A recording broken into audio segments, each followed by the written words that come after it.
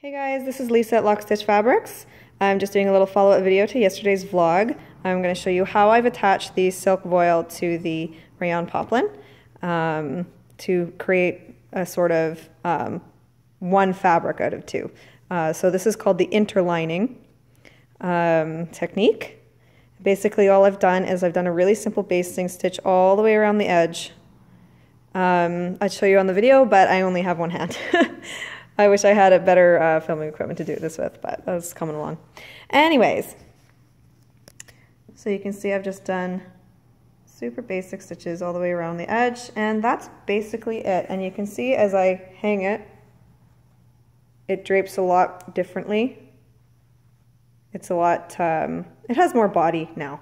I'll show you just the single rayon. See how much more flowy and bouncy that is? So it's going to dramatically change the shape of the skirt. I'm really excited to see how this is going to work out.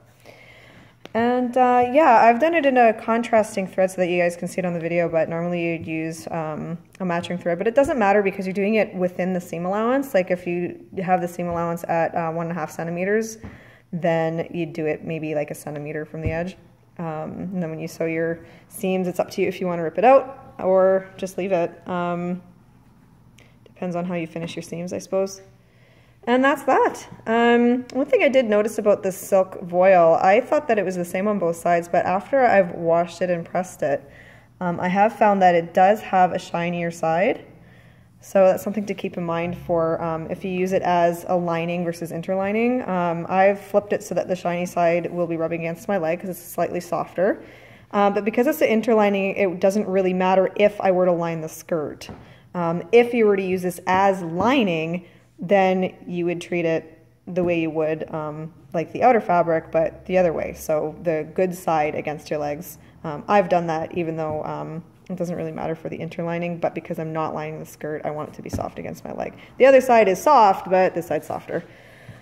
So, speaking of laundering the fabric, both have been washed and dried on delicate cycles in the machine. The washing machine and the dryer. I was going to hang it to dry, but who has time for that these days, right? It's also really dusty outside. So, also, silk does have a tendency to bleach in the sun faster. And because it's black, you know. Also, I wanted to sew it today, and it's faster, so there you go. Anyways, so it turned out really, really nice. The rayon barely needed to be pressed at all. I was actually pleasantly surprised at that. The silk, because of the 40% cotton, I had it at a slightly higher setting than I normally would with silk to get as many wrinkles as I could. And you do press as you go. So you know what, if you're pre-ironing your fabric before you start sewing and you can't get all the wrinkles perfectly out, I wouldn't worry about it too much, so long as it's nice and flat so that when you cut out the pattern piece, it doesn't cut out all wonky, right? So that's that. I'm going to do this other piece, and I've got 2 other pieces to do. I'm also using the silk voile for interfacing in the waistband instead of regular interfacing because A, it's available to me right now, and it's basically the same weight as my sew-in interfacing anyway, so I'm just going to go ahead and use it for that. I had scraps left over and waste not, want not, so that's what I'm going to do. And it'll be the same technique to attach the silk to the rayon as an interfacing. So that's the skirt so far. I really, really like how it drapes. I can't wait to show you guys when it's all put together. Bye!